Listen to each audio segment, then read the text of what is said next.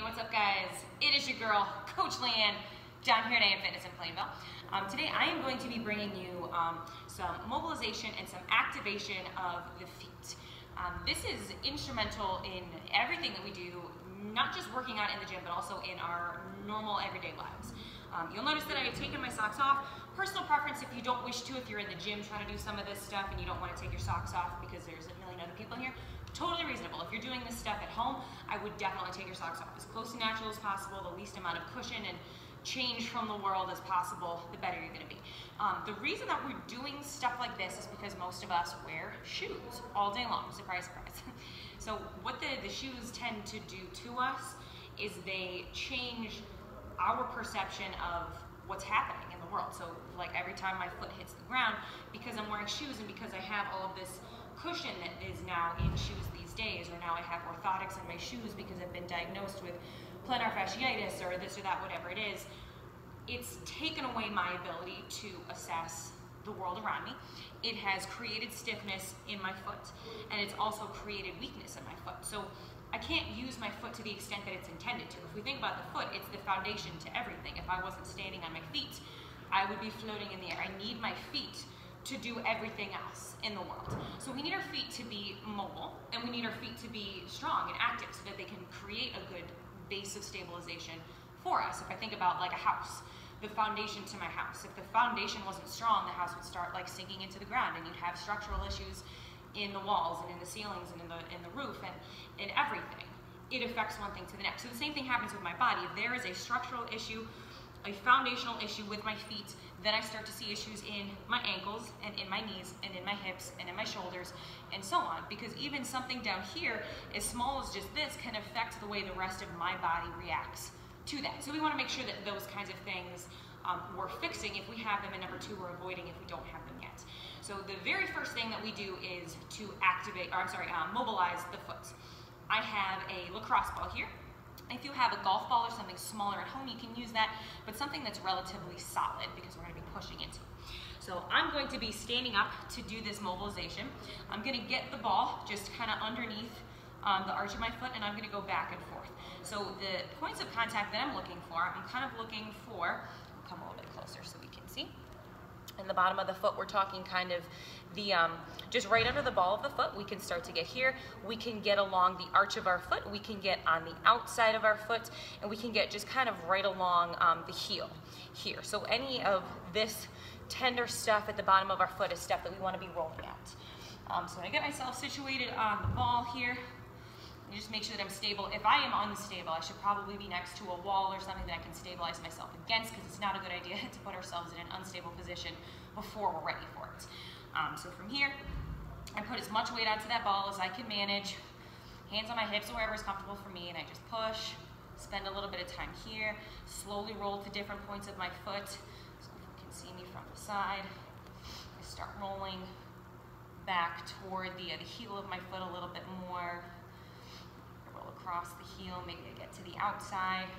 Now I can spend a decent amount of time on both feet. So I might spend a solid minute or so just working on this foot. Maybe I add a little extension and flexion of the toes to get a little bit extra, but really what we want mostly is for the foot to be relaxed so that I can dig as deep into the fascia as humanly possible. So I get both feet first. That's the biggest thing. Now if you're in the gym and you're using the lacrosse balls, you can use our nifty spray bottles just to make sure that you're wiping them down afterward, just so that they stay nice and clean for everybody else who's using them. We spend a great deal amount of time here, and then we move on to the next thing. So once our feet are mobile, then we can work into the activation portion. So my feet are a little bit less stiff now because I just rolled them. The next thing we're going to do is called a short foot activation. I'm going to come closer. You won't be able to see my face. And we're going to work on activating the foot itself. All right, so the activation portion. So we can see my feet a little bit better here. So I'm going to start, I'll show you on an angle. I'm going to start with my feet kind of parallel to each other. So let's say I'm working with my left leg first. I'm going to bring my right foot back so that my toes are right next to my heels, and I'm actually going to keep both feet flat on the ground for now, a little bit less of the on the ball of the foot. Left leg, I want to make sure that that knee is nice and soft, so as I go through this exercise, I don't want to be like shearing the meniscus in my knee. I want to make sure that my knee is nice and it's good to go. So from here, I'm going to create my tripod. So what that means is I'm going to lift my toes off the ground. I'm going to spread them apart as much as I can, and then I'm going to bring them back to the ground. So this is me creating my tripod.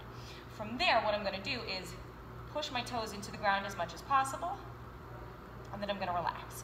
So hopefully you can see from there, when I push, it's called short foot. Essentially what it looks like is my foot is shortening. So if we look at the height of my arch, it kind of comes up a little bit when I push into the ground. It's almost like my toes and my heel get a little bit closer together. Now I don't have to recreate my tripod between every rep, but I do need to make sure that I'm relaxing in between. Maybe I hold this position for 10 seconds or so, and I continue on. Now what I'm thinking about when I'm activating short foot is not so much scrunching the toes in as much as just pushing into the ground. So if I put like a piece of paper or something under your toe, you would push so hard that I wouldn't be able to pull the piece of paper back out from under your toe. Not so much that you're trying to then pull the piece of paper away from me. So it's not this kind of action, it's just push into the ground as much as possible. So I would get a couple reps on each side. We probably want to do, maybe 10 reps or so on one foot, and then we switch, we do them on the other foot. Single leg is the best way for us to start, because we don't always have the coordination to do both feet at the same time. So if I just focus all of my energy on one foot, then I'm good to go. So I would start there. Let's make sure that we master this stuff. I will bring you guys more information on how to activate short foot in other things. After you go through this, just the short foot alone, we should feel that there's more activity, a little bit more strength in our feet. So this kind of thing, you definitely want to do this before your workouts to make sure that your feet are active. So if we're sprinting, or we're jump roping, or we're squatting, or we're deadlifting, whether it's a jumping movement, whether it's a stable movement, or we're just staying on the ground, we still need the feet to be active, because again, we need that strength from our foundation to make sure that the rest of our body is ready to move. So make sure that we're doing that. I would, like I said, at least before your workout, but these are things that we can do 3-4 times a day. If we're living in shoes, if we've been diagnosed with plantar fasciitis, we need to make sure that we're addressing the issue of the foot and not just making it worse. So to have an orthotic in our shoe because we have plantar fasciitis, that makes sense for some of us, but that doesn't mean that we can't start to fix the problems that we're creating. And this is one way to start fixing those problems. This is not the end all be all. This doesn't mean that like for the rest of your life, I want you to just like take your shoes off and you're not wearing them. I'm not saying stop wearing your orthotics. I'm saying let's build some strength in our foot to make sure that we're better capable of living our life and doing better in our workouts. Okay, so if you have any questions on any of this stuff, you can ask me, you can ask any one of your coaches. Otherwise, we will see you guys very soon.